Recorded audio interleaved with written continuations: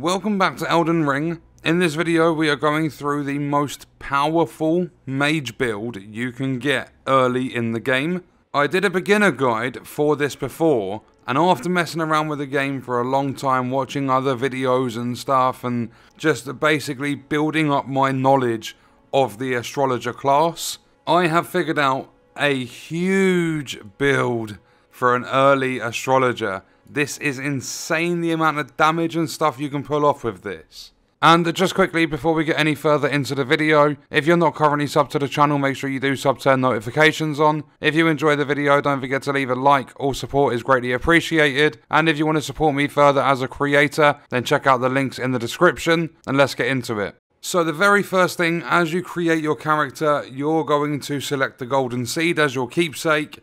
That's going to give you an extra flask. What you then want to do is make your way to Limgrave.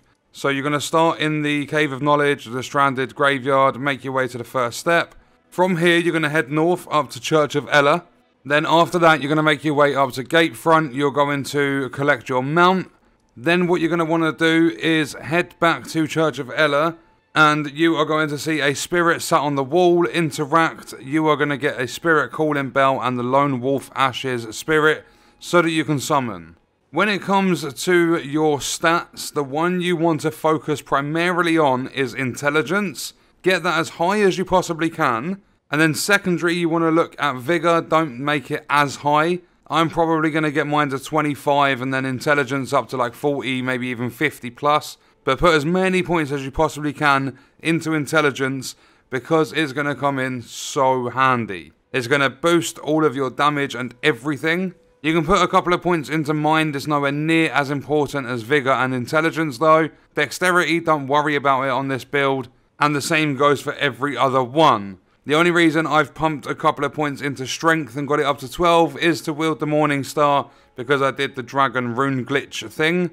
So from Gatefront, what we're going to do is we're going to head southeast and we're going to come past this bridge here. Then you're going to keep going round and you are going to come to the Waypoint Ruins Cellar. You're going to have to take down a Pumpkinhead boss when you get down there, but if we fast travel over there, I'm going to show you something that you can do to help out with spells in the early game. So you take down the Pumpkinhead boss and you've got a door there with a vendor in, but we're going to ignore the vendor for now. What we are going to do is we are going to start heading south. Ignore all the enemies if you can. And what we are doing is aiming for that hill over there. Go all the way to the top and you see the structure that stands out as like a building on the left hand side. We're going to make it onto that roof. But what you want to do is come up here and then just jump across.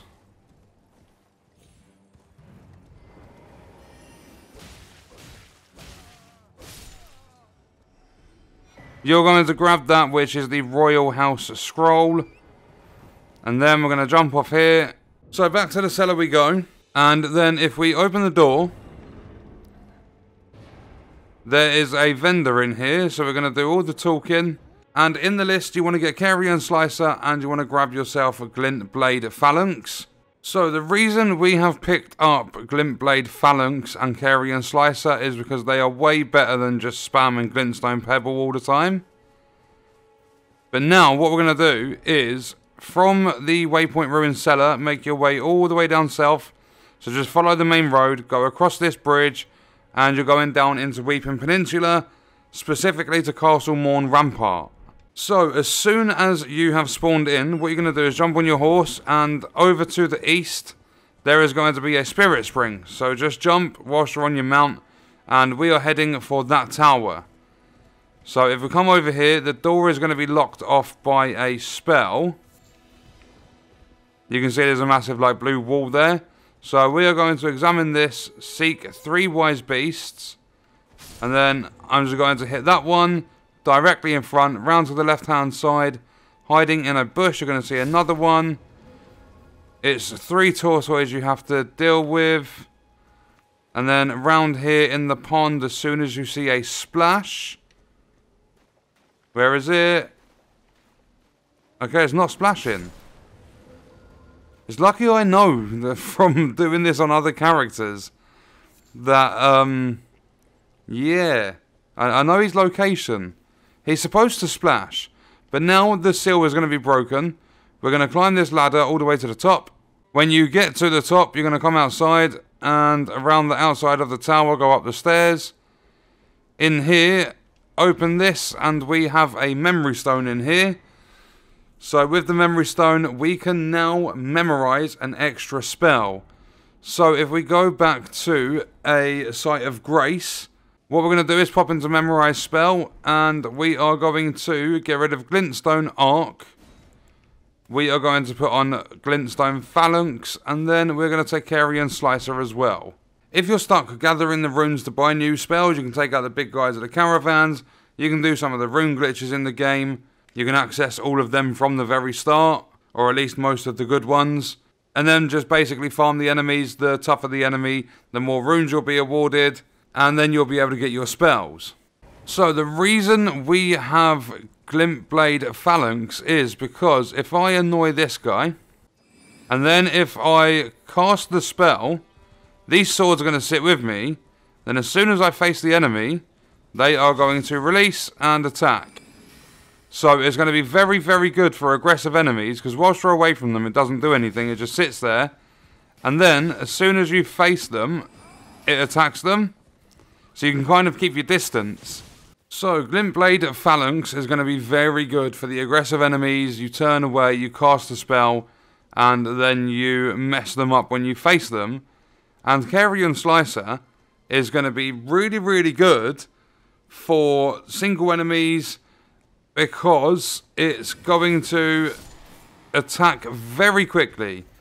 They don't get a chance to attack you. If I get this guy's aggro and cast a spell, there we go. Absolutely no chance. But the thing is with these spells, they are just the very beginning. We've got much better spells coming. So the next step is back to the first step. And when I say the first step, I mean the site of grace. So as soon as you spawn in, we're going to head east. And we are going to Dragon Burnt Ruins. So if we don't get attacked on our way down,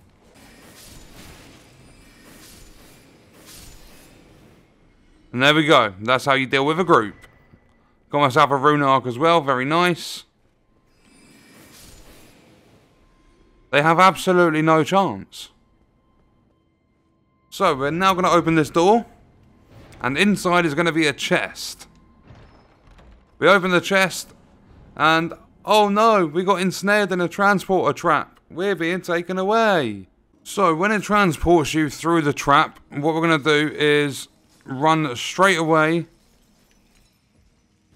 You can sneak past these, which I'm kind of doing right now. Be careful, because there is... Oh my god, it actually made me jump. There is a sniper. So drop down, touch grace. Now what we're going to do is, as soon as we get outside, we'll summon our mount. And what we are doing from here is we are going to follow this path.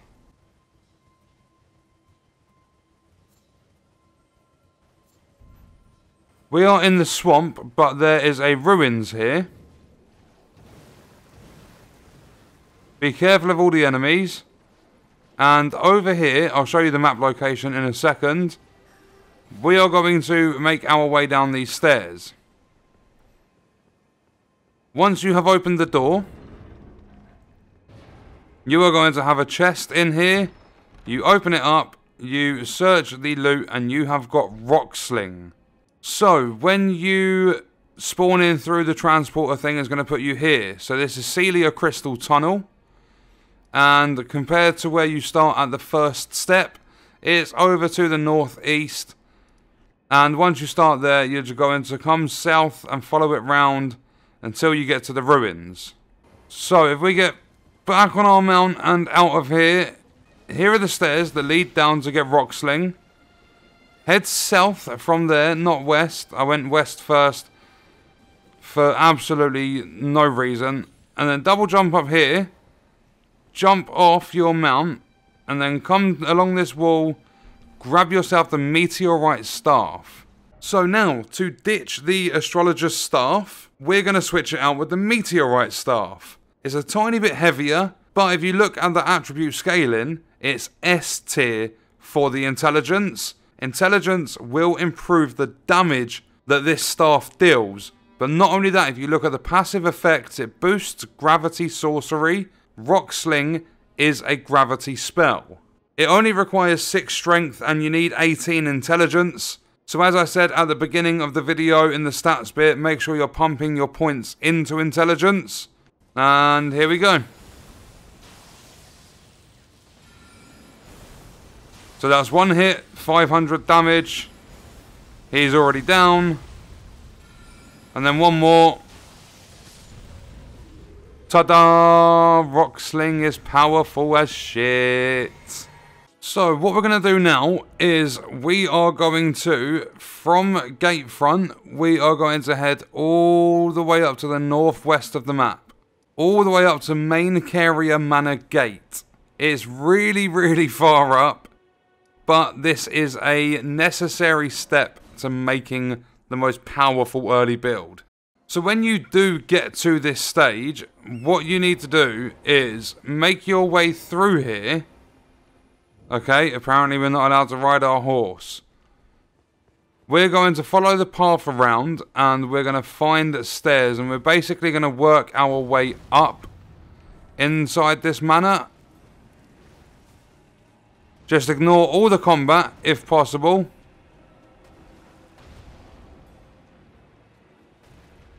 Keep making your way up.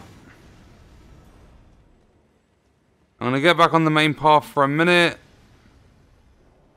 Up, up, up we go.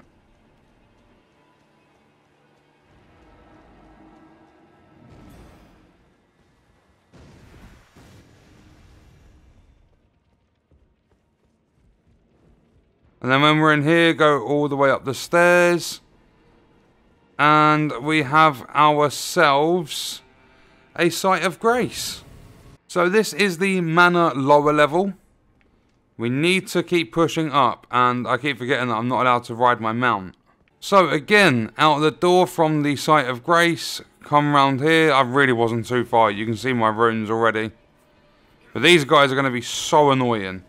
So quickly grab them. You're going to want to go straight across.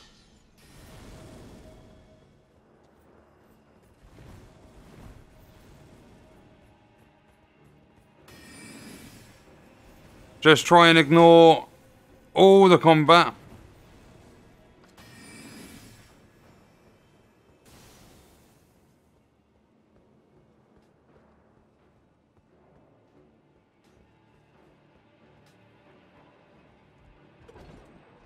And then we go on the elevator. Straight in front of you, there's going to be a Site of Grace. And that is the manor upper level. You can also grab yourself a golden seed. So I'm going to do that quickly. Very nice. Working towards extra flasks all the time. So now we carry on following the path.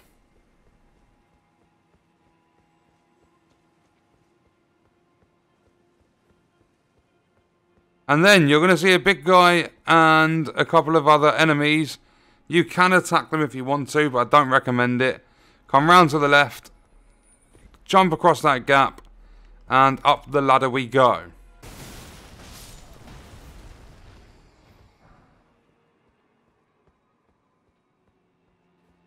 So keep working your way up. There will be an enemy at the top of the ladder.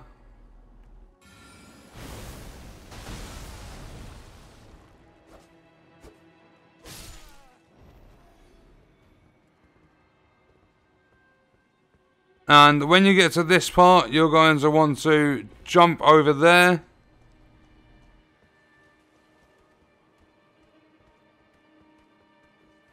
And then we are going to try and avoid the attacks. Try and avoid them. Keep running up. Okay, so I think I did it wrong. Because we're supposed to come through the mist. And it's acting as though we already have. But step into the thing in the middle. And this is where you're going to want to summon your wolves, providing you don't die. I'm probably going to die. In fact, I'm definitely going to die. So now we're going to traverse the mist. And I'm going to straight away... Please work, please work. Stop going for me. That's it.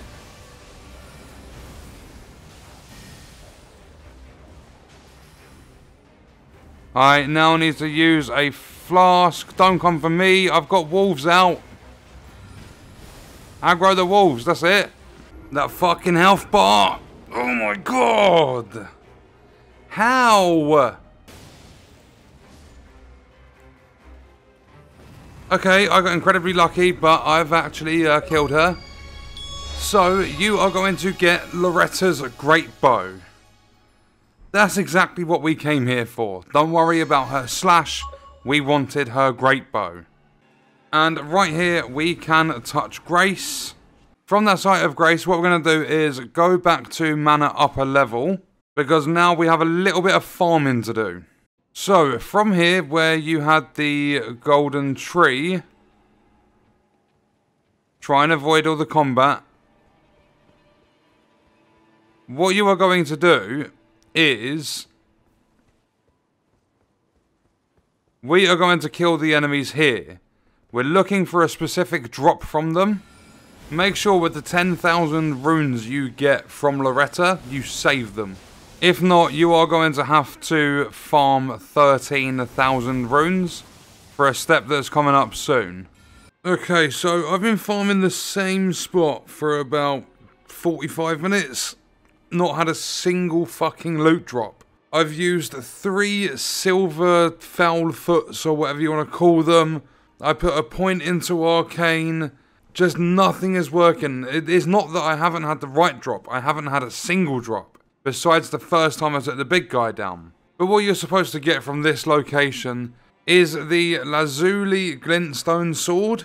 I've just had absolutely no luck with it, but it scales with intelligence. So for this class, for this build, it'll be fantastic. And I just wish everyone the best of luck. So I did say at one point I couldn't be bothered to farm for the Lazuli Sword that you need. But yeah, I kind of went against my own word, and I would have had this video out a lot sooner if it didn't take so long to farm for it. A lot of farms in the game can prove to be fairly efficient, they don't take too long. However, I've seen a couple of comments from people saying that they are taking a really, really long time, and yeah, overall it took me 1 hour and 45 minutes to get the Lazuli Sword to drop, and that's like non-stop going back and forth. But not only that, I got 3 drops from the entire time, so it was averaging to around 35 minutes per drop. Them enemies rarely drop anything. But if we take a look at our Lazuli Glintstone Sword, this thing is amazing because it doesn't require a load of strength. You can use it straight off the bat, and not only that, it scales with intelligence. So it's really, really good for this mage build. So this is the arena where we fought Loretta, and what we're going to do from here is we're going to rest at the site of Grace quickly just to reset all the aggro. And then on the northwest side we're going to come through this gate, and this is a little place known as Three Sisters. So if we come up to this first tower, we can get on our mount as well. Instead of going in that building there, what we're going to do is head down towards the south. So we should get away. There we go. With jumping. Be careful. That's a gigantic dragon over there. We're going to head to this tower down here on the southwest. And I'll show you a map location when we do get there. So up inside here, this is called Rani's Rise. And I've triggered... I think I've aggroed the dragon, you know.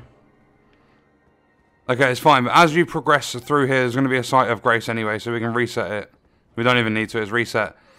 So, this is where you are going to fight Loretta. Come out the back, head down here, and Rani's Rise is right there. So, in here, we make it all the way to the top. We're going to stand on the elevator at the top of those stairs. Then we go all the way around the outside of the tower up to the very, very top. And you are going to see Rani. What we're going to do at this point is we are going to say no particular reason. so on and so forth. We are going to serve Ranni the Witch. Okay, so once you have accepted to serve Ranni, what you're going to need to do is come down back on the elevator, and we go down to the first floor again. Then when you get down here, I've already done this part because I was a little bit confused about it, but there's going to be a massive spirit sitting here. Talk to that one. Then as you come down here, because everything's going to be locked off, there'll be one standing here, talk to this one. And then along here there will be another one standing right here, talk to this one. Once you've spoken to all three, go back upstairs to Ranni, talk to Ranni, and that is going to open everything up again. So now what we do is head to our beacon, down to this tower. I've somehow managed to aggro the dragon again. And then dropping down, coming up here, we're going to climb this ladder. Again, go up around the outside. And there is a chest. If you open up the chest and grab it, that is another memory stone. That's the entire reason we started the Ranni quest. It is a full quest line. It expands the story, so there's no point choosing not to serve Ranni. But the only reason we started off that quest is to open up this tower. So what we're going to do now is fast travel a little bit away from the manor. We're going to come down to northern Liurnia Lake Shore. From here, you are going to want to get yourself onto the same level as all of the water. And keep making your way towards the beacon that I've placed. So it's right here. Just outside the manor, but you have to come this way. You can't reach it from the top because it's at the bottom of the cliff.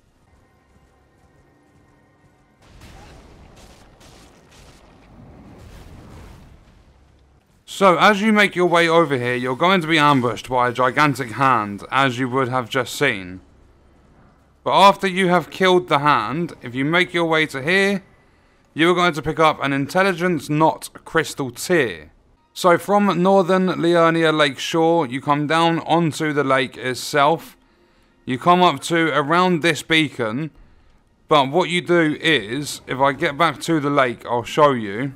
So, from here, literally just following from northern Liurnia Lake Shore onto the lake, come up to where we are now, and then you're going to head north, and you can go either side of this like little hill thing that the wolves are guarding. Then when you come around the back, you'll see the hands and everything.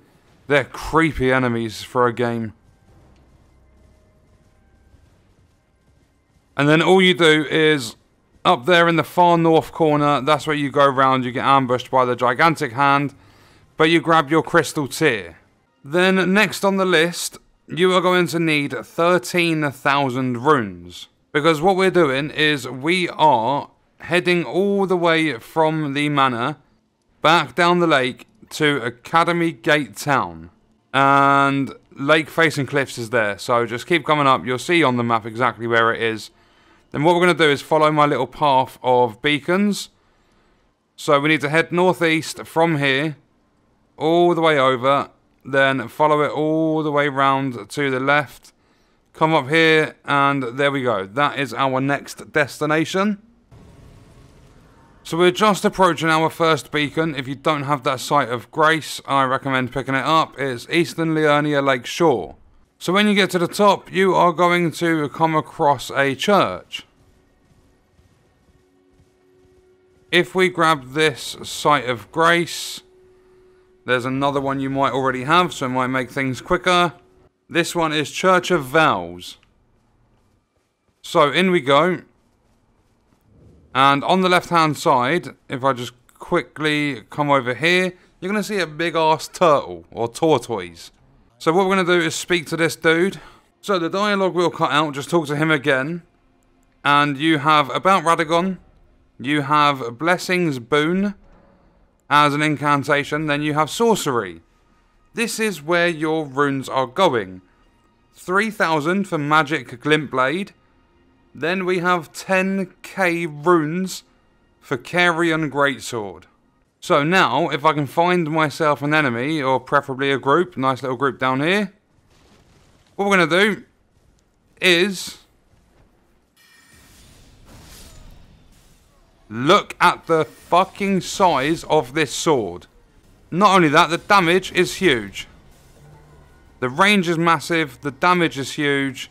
So it's basically a carrion slicer, but a much bigger range and a lot more damage. Now to have a look at Magic Glint Blade. The range isn't so good with this one. It takes a long time to build it up, but it does a very good amount of damage as well. Now what we are doing is we have come over to Foot of the Four Belfries. We are going to head all the way south until we get to here. So if you have a look, this is southwest-ish of the manor. The manor's all the way up here. We are down here at Foot of the Four Belfries. Just outside the steps to the tower, you are going to touch Grace. This is the converted tower. So what we're going to do here is, if we quickly grab this, we are going to read the message. So it says, Erudition Guide Thee.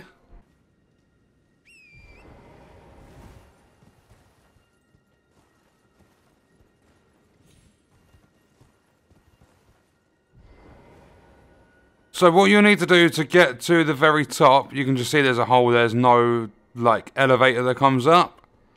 So jump on your mount, climb the wall, and then come to this part, go all the way up to the top. When you get up here, like magic, there is a chest and there's another memory stone. So now, if we come back down a little bit, but if we now go into memorize spell, we have 5 memory slots. And there are even more you can get in the game. So I'm going to now put Glintstone Pebble back on, just in case. I probably won't use it. You can get loads of different spells and stuff. After that, you want to make your way to the Round Table Hold, and come all the way through here. On your right hand side, Twin Maiden Husks, purchase, and I don't actually have the money, the runes on me right now. I'm going to have to go do the ball thing again. I kind of lost them at the church. I didn't think I'd die from that converted tower. However, 3,000 runes, you got yourself another memory slot. Then, coming back over to very early territory, this is Gatefront. So what you'll do is follow the path around here across the bridge, go up north and follow that all the way around until you get to the 3rd Church of Marika. And when you get to the church, in front of you, you are going to grab yourself a Crimson Crystal Tear and the Flask of Wondrous Physic. Then coming over here, you can also grab a Sacred Tear. And if we go back to the site of Grace, what we can do is go to Flasks, increase amount replenished. There we go. Every time we use a flask, our HP and FP, whichever flask we're using, will be replenished by more. Then moving on to the final part of this, I'm going to say beginner build. You can use this quite far into the game. All you've got to do is just keep leveling things up, and it's just going to get better and better and better. But starting off from the first step, you're going to head east all the way through this little lake pond, whatever you want to call it. Come down to this main road here. From here, head down here across the bridge. You can probably fast travel straight back there due to us getting the memory stone from here earlier. Directly from the site of Grace, you want to head just over to the north. And what we are doing is making our way to the very, very top of this cliff here. In fact, it's not that first cliff, it's the second one. But make your way across the bridge. If you want to go the bottom way, there is a spirit spring that will bring you up here, but it's just much easier to come this top way. You can still avoid all the combat. And I believe one of them fell off the cliff because I just got 500 runes. Make your way round to the left-hand side and come up to where this massive tree is. This big dude right here is exactly what we need to take down.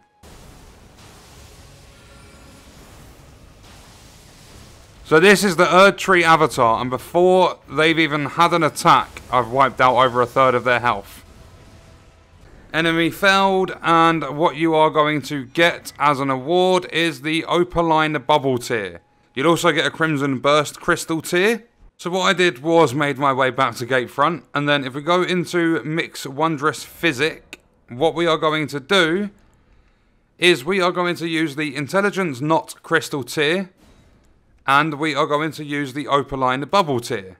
So, significantly negates damage received from the Opaline Bubble tier, and temporarily boosts Intelligence from the Intelligence Not Crystal tier. And I don't believe I did it, so I will show you that at this tree right here is where you take down that Erd Tree avatar. So what this flask is going to do, when we pop it, we have a nice little bubble around us. I believe it lasts for 3 minutes. It's also going to boost our intelligence, so we deal even more damage. As long as you have the bubble around you, you are going to significantly negate even more damage. There we go. So you can see that I killed 2 in one slice. Get out the Flask of Wondrous Physic. So he's going to do a normal hit. And that takes a little bit of my health.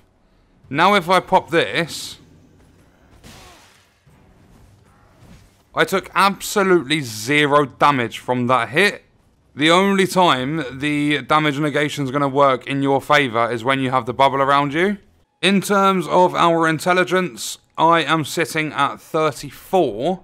You can see that my intelligence is now 44, so it boosts it by 10. One more thing I'd like to do. I'm having so much fun with this build. I don't want the video to end. I'm going to get out of the great bow. Where's this horse guy? There he is. So I'm going to fully charge it up. I am so sorry. just one tap the poor guy. So what you want to do with this build is basically just have fun. Especially at the start of the game, like a few hours in or something. It's going to be so much fun for you to have, especially with the great sword, with the amount of memory slots you've got. But you have a range of different spells at this point. Rock Sling, fantastic for damage. Then you've got the great sword, which has like an AoE effect. It's got massive range on it. Then we've got Glintstone Pebble. I'm still using that. It's quite fun to run. Then we also have Magic Glint Blade, which is, I think it's similar to the Phalanx, but instead of having multiple swords, it's just got one. It deals more damage, and you can like spam it really quick. And then we have the Great Bow. Insane range, big damage. You can charge it up for even more damage. So what we're going to do on that note is wrap the video up. Let me know your thoughts and stuff about this build in the comments, and I'll see you in the next video. I hope you guys enjoyed it.